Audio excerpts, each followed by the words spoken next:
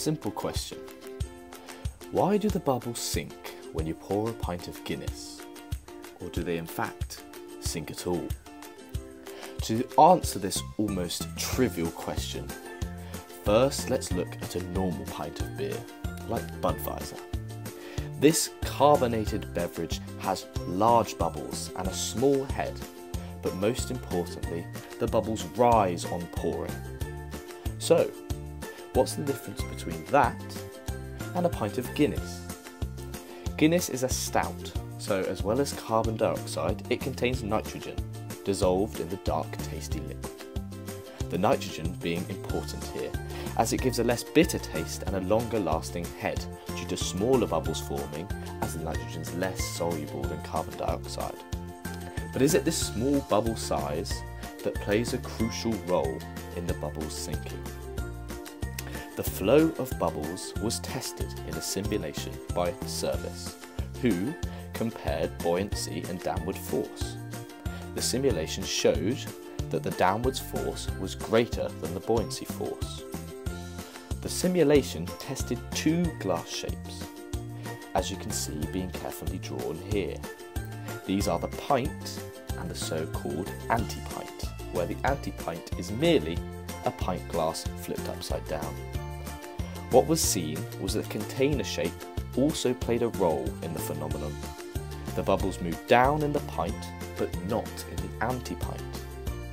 So, let's recap. In the comparison between bubble size, it's clear to see that the smaller nitrogen bubbles are needed for the downward floating, because bigger carbon dioxide bubbles do not float down. We also see that it occurs in a normal pint, but not in an anti-pint, so the container shape also plays a role. So, what's the key then? The key is bubble density and liquid flow. All the bubbles flow up in isolated motion. However, the liquid that the bubbles are contained within can flow down.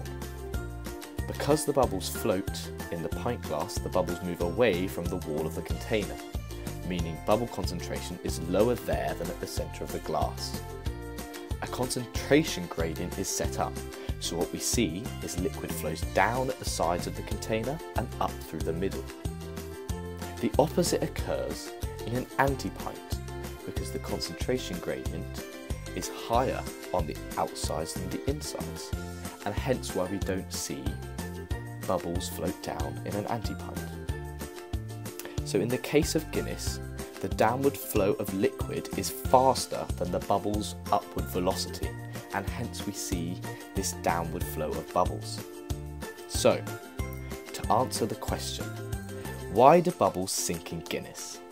It's clearly not as simple as it first might have seemed, and relies on several things occurring at once: the shape of the container, the size of the bubbles. But if the bubbles are just the right size and the glass is just the right shape, you might see this phenomenon in your next pint.